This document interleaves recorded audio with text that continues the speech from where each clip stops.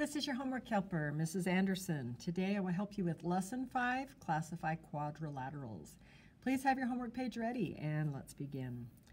All right, as we come down here to the practice, we're going to describe the attributes of each quadrilateral and then classify the quadrilateral. So here in the homework helper, it shows the exact same thing that you're going to do in the practice. So this one, looking at this one, we can see that the quadrilateral has all sides congruent, all of the sides are congruent, and it has opposite sides that are parallel, has 4 right angles, so it is a square. So you're going to do the same thing on this one. You're going to write down the attributes. Well, one attribute that I can see is there are opposite parallel lines. So you'll write down opposite parallel lines, but you only have one set, okay? This one here and this one are not parallel, so that tells us it can't be a parallelogram, okay? You also have, okay, in this one, so we could write that down that this one is a trapezoid. Okay, when we look at this one, I can see that I have opposite parallel lines, opposite parallel sides. I also have congruent sides, opposite sides. This side and this side are the exact same. And I also have 4 right angles. Okay, so then I write down the name of that quadrilateral. Let's look at number 3. Circle the quadrilaterals that have all the attributes of a rectangle.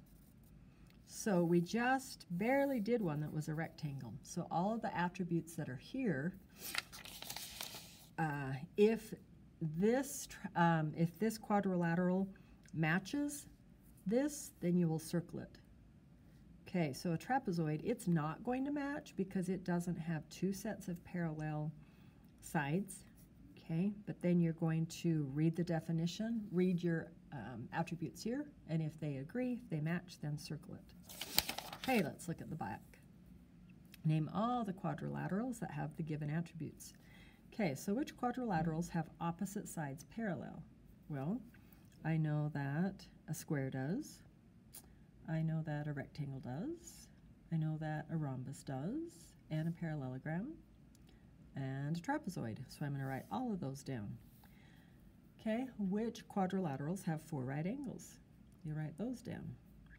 Which ones have exactly 1 pair of opposite sides parallel? Oh, only 1 pair of opposite sides is going to be our trapezoid, and 4 congruent sides. Go ahead and write those down. Then you're going to write a real-world problem that involves classifying a quadrilateral and then solve the problem. Okay, so you might think of the shape of a building and then describe what like the front of a building looks like or the roof of the building, and then you write down what the quadrilateral is. Okay, let's move on. Fill in each blank with the correct term or number to complete each sentence. A rectangle is a parallelogram with how many right angles? A trapezoid is a quadrilateral with exactly how many pair of parallel sides? Okay, and here's a test practice. Which statement about the figures below is true? A, figure K and N are rectangles. Figures L and N are quadrilaterals. Figures K and N are parallelograms. Figure M and M are parallelograms, so you'll choose the correct one. Thanks for watching this homework helper video. If you have questions, feel free to ask me tomorrow at school.